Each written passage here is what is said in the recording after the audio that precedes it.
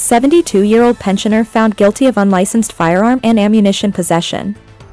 George Aubrey Archer, a 72-year-old pensioner residing in Suddy, Essequibo Coast, has been convicted of the unlicensed possession of a firearm and ammunition. The verdict was delivered on Tuesday, March 19, 2024, during proceedings at the Suddy Magistrates Court presided over by Magistrate Esther Sam. While the defendant was absent, his legal representative, Ms. DeSantos, was present to represent him. Archer was found guilty on both charges and subsequently sentenced to 8 months imprisonment along with a fine of $50,000 for each offense. The court ordered that the sentences run concurrently.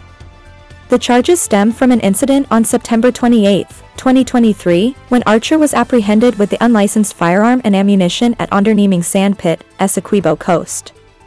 The guilty verdict highlights the seriousness of firearms-related offenses and serves as a reminder of the legal consequences individuals may face for unlawful possession of weapons and ammunition.